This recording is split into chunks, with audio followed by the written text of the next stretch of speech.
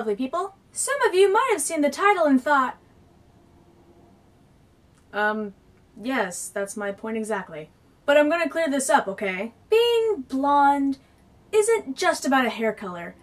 It's a way of life, or a state of mind, if you will. And, just like any feature that we are born with, it comes with both positive and negative connotations. I'm gonna guess you already know which one I'm gonna focus on. The biggest and probably most obvious downside to being blonde is the whole dumb blonde stereotype. Now, I didn't set out to prove that all blondes are geniuses, because that's far from the truth. We have about the same average intelligence as just about any other hair color. There are smart blondes and there are dumb blondes. There are smart brunettes and redheads and there are dumb brunettes and redheads. But for a second, just think about all the dumb blondes that you know in your life. Picturing them? Okay, now how many of them are actually bleached blonde brunettes? Based on my personal experience, that's probably about 70%. But I am constantly trying to combat this stigma, which means that any slip up in brain function sets me back, even if it's a common brain fart that can happen to anyone else. Hey, what's the date? It's the 9th. Oh, thanks. Hey, what's the date? It's the 9th, Blondie. My accidentally supergluing my hand together earlier this week probably doesn't help either. But just for the record, most of my friends are brunette and I have always gotten better grades than them. And if you guys are watching, it's nothing personal, I'm just trying to prove a point. That being said, I actually have nothing against blonde jokes. They're probably my favorite kind of joke right after dead baby jokes. I know, how can I forget when you keep reminding me? But probably my favorite blonde joke that doesn't involve telling a minute-long story is how do you drown a blonde? Well, yes, that's one version, but my favorite variation is putting a scratch and sniff sticker at the bottom of a pool.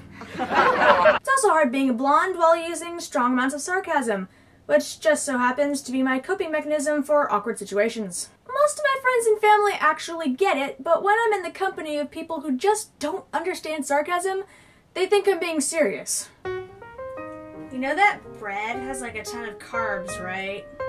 What? This has bread in it? I thought it was a sparse salad with a side of air!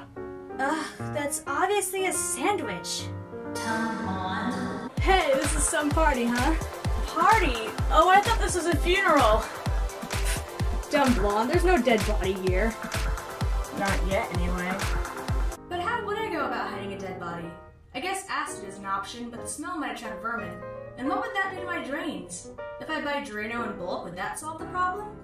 Hey, what are you thinking about? Huh? Nothing. There is nothing going on inside my head right now. Just empty space.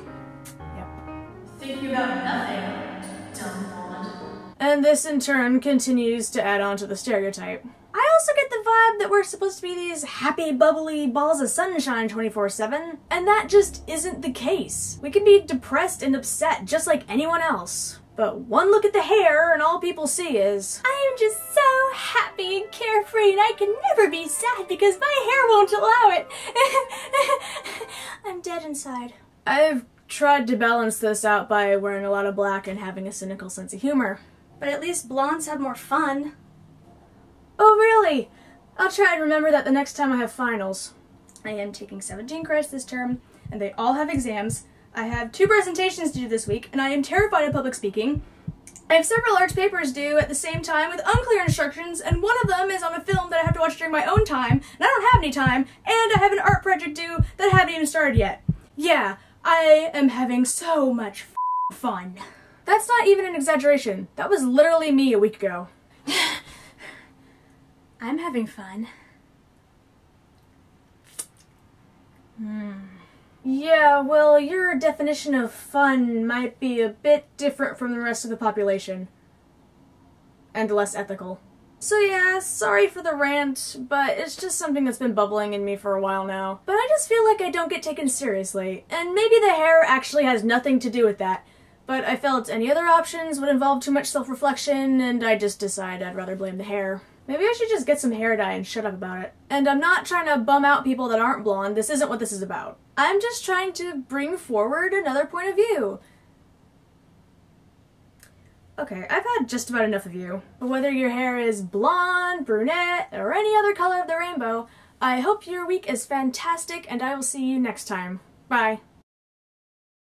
Also, sorry for the underrepresentation of redheads in this video, but the only red-haired wig I have is this one, and I felt that that would just be even more offensive.